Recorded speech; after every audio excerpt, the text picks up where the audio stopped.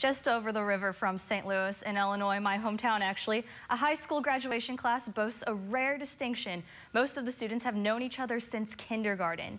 NBC's Dana Dean was there for the recreation of their very first photo. Arizona State University. Mizzou. SIUE. Sporting the t-shirt of the college they'll attend in the fall, high school students pose for a senior photo like no other. University of Iowa. University of Missouri. SIUE. These soon-to-be college freshmen have a common bond. The majority of them have been in school together since kindergarten, some even before that. Pretty unique to just be able to go to high school and just run into people in the hallways and know them, and still to have known them since preschool. SEMO. Belmont University. Mizzou. Now that they finished their last day of high school, they wanted to relive their first day of school. So they traveled back in time to St. Boniface Catholic School in Edwardsville, where they all attended, to recreate this photo from way back in 2001.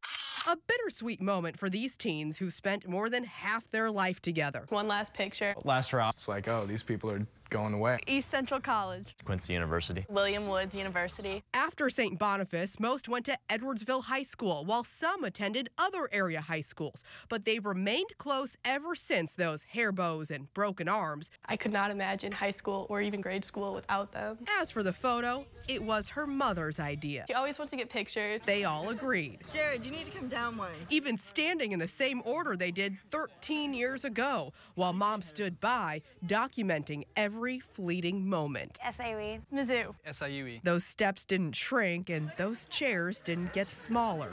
These cute kindergartners are all grown up and about to start the next chapter, with everybody in their St. Boniface kindergarten class attending college in the fall. Mizzou. SIUE. Lewis and Clark. McKendree University.